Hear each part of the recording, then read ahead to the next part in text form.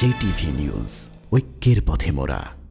ভারতে বিয়ের অনুষ্ঠানে উচ্চ বর্ণের মানুষদের সামনে চেয়ারে বসে খাবার খাওয়ার অপরাধে দলিত সম্প্রদায়ের এক যুবককে পিটিয়ে হত্যা করা হয়েছে। উত্তরাখণ্ডের পরিগারওয়ালের কোট গ্রামে গত ২৬শে এপ্রিল নিষ্ঠুর এ ঘটনা ঘটে। নিহত জিতেন্দ্র একজন কাঠমিস্ত্রি এবং তার পরিবারের একমাত্রই উপার্জনক্ষম ব্যক্তি ছিলেন।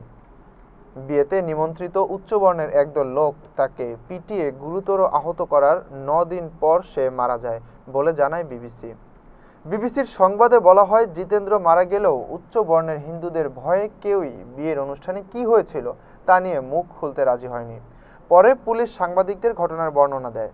পুলিশ কর্মকর্তা অশোক কুমারের বরাত দিয়ে বিবিসি জানায়, জিতেন্দ্রকে মারধর করে বিয়ের অনুষ্ঠান থেকে বের করে দেওয়া হয়। সে চোখের পানি ফেলতে ফেলতে সেখান থেকে বের হয়ে যায়, কিন্তু কিছু দূর যাওয়ার পর একদল লোক তার উপর আবারও হামলা করে এবং তাকে বেধড়ক পিটিয়ে রাস্তার পাশে ফেলে রাখে। পরদিন সকালে তার মা তাকে মুমূর্ষু অবস্থায় খুঁজে পায়। ৯ দিন হাসপাতালে মৃত্যুর সঙ্গে লড়াই করে জিতেন্দ্র।